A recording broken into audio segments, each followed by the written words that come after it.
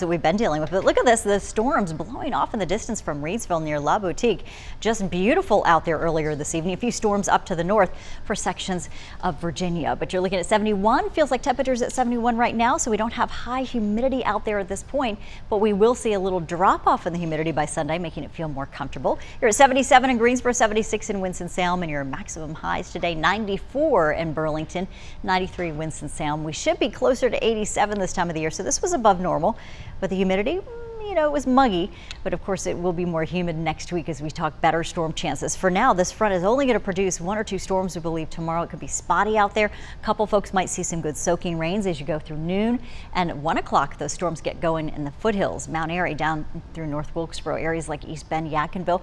Might get a storm or two, continue through 3 and 4 o'clock, moving east into the Triad, dropping south into the Piedmont through Lexington and Moxville. This is when we could get some winds out of these storms, but most folks out toward the coast would have to deal with the severe weather.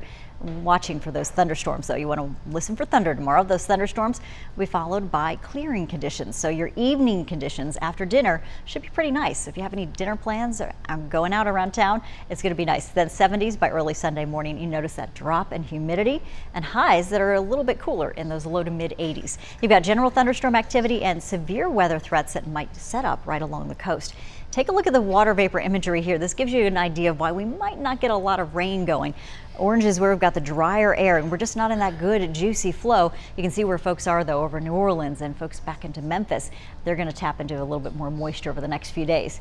That makes it a bit more comfortable for us, though, by Sunday. So limited rainfall from the system over the next 12 hours from 69 in Winston-Salem and Greensboro. You'll warm to 88 degrees, a rain chance of 20%. And we'll get you at 87 by about 6 o'clock. Those storm chances dropping off significantly after that, and 67 in Mount Airy, warming it to 87. Winds will be variable, and take a look at this in the mountains. From 62, we're going to warm you up to about 78 degrees and a rain chance right around 20%. So isolated storm chances for us along that front. We'll be watching those storms for you tomorrow, and about to a quarter of an inch area-wide, even straight through next week. So we talk about our storm chances returning, especially Tuesdays. We increase storm chances to 30%, then higher totals possible by Wednesday. But look at this, the last 5 days, there's been a lot more out east. This is where they've actually needed it. They've been dealing with more moderate drought conditions. Here's this pocket, though, of drier conditions from Danbury through the Triad, Moxville back to Lexington, down through Salisbury. Could use a little bit more rain in these spots, and then also eastern sections of Allegheny County south of Galex.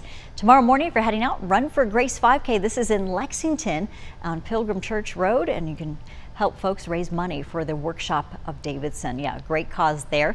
And also tomorrow night, free Saturday movie, 7:30 to 10:30, Experiment in Self-Reliance. This is Family Film Fest, and they'll be showing Megamind at about 8:45. Yeah, sunsets tomorrow evening, hopefully with no storms. We'll be tracking those storms and the front too tomorrow morning, so check in with us with meteorologist Carly Cassidy. You're looking at 85 degrees as we go into the evening hours tomorrow night. Perfect evening for summer on Liberty. You've got 70s out there after the sun sets, feeling pretty good, and lower humidity too. You're going to notice this too in the mountains. By Sunday, we're talking 50s for morning lows in Blowing Rock and Boone. Then you've got 85 on Saturday and Sunday in Asheville with storm chances there.